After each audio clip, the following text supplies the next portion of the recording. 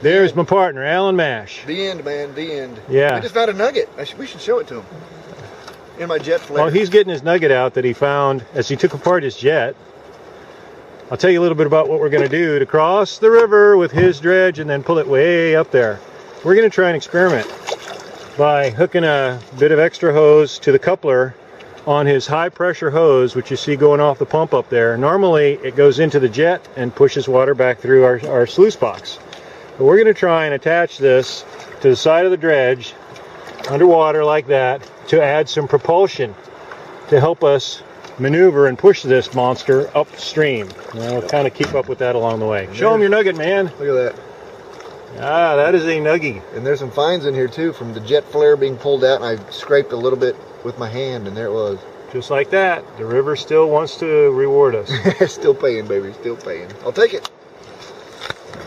Extra 20 bucks to make today. Yeah. So we're going to rig it up for transit. Push across. The current's still pretty pushy. Here, let me show them the thing we're going to hook it to. That's a high pressure hose. High pressure hose. Coming right off the pump. Hook the. Got a cam lock coupler on it. I'm going to strap it to the side here like that. Plug one in. Hopefully it'll be. So we're gonna add that to the high pressure hose to give it a little reduction and so something that won't destroy the cam lock under unrestrained pressure. We'll strap it to the pontoon, and hopefully it'll just maintain stability in the water so we can get across. The current went up 600-700 feet per second, probably 800 maybe. It almost felt easier to cross today for me, though. Did it really? Yep. Maybe because you weren't dredging.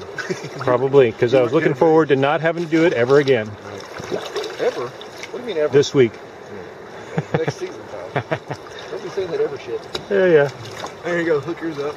You done with the video? All right, we're gonna turn off video and get to work. Yep. All right, this is the rig. There's our two high pressure lines coming right back around to a short section of pressure hose, angled down a little bit to keep it underwater, aimed backward.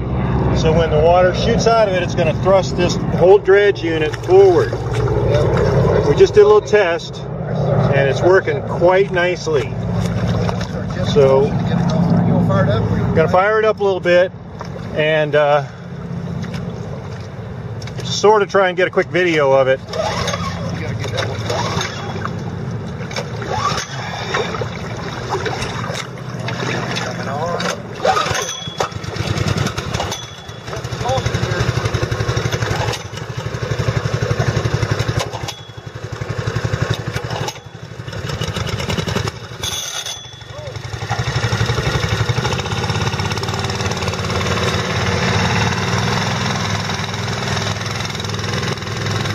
Right now, hold on to it, steer it back in a little bit.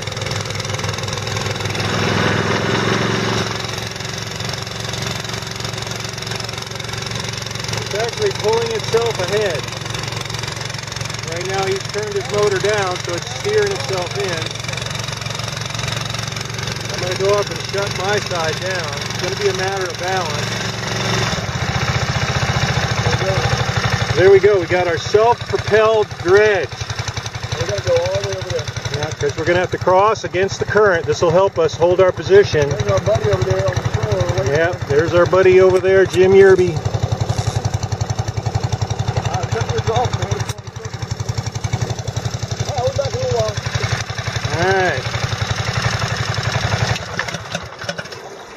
right. Successful test. Now, the trick will be to maneuver it in the current with the extra thrust and not let it get away.